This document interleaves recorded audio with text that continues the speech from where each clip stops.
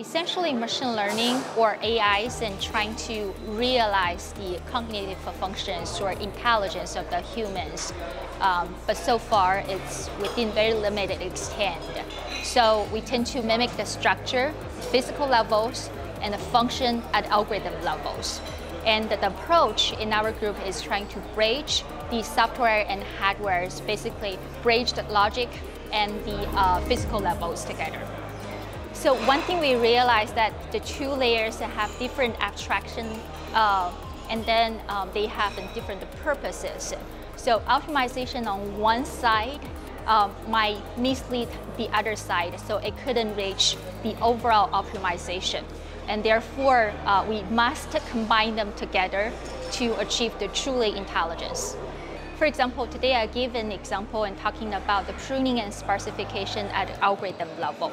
Without considering the hardware designs, people tend to zero out any weight parameters.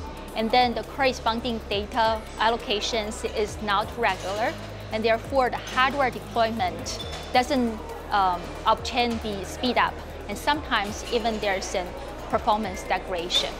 So we have to combine the two sides together. To achieve energy efficiencies, we can explore from different levels. One way is to reduce the model size, reduce the computation cost, right?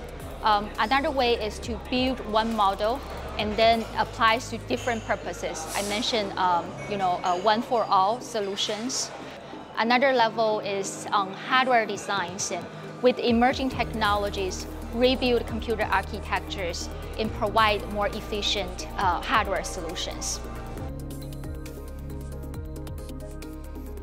First of all, I think right now we face a great challenge in scalability, how to apply this to large applications and offer real-time responses and solutions.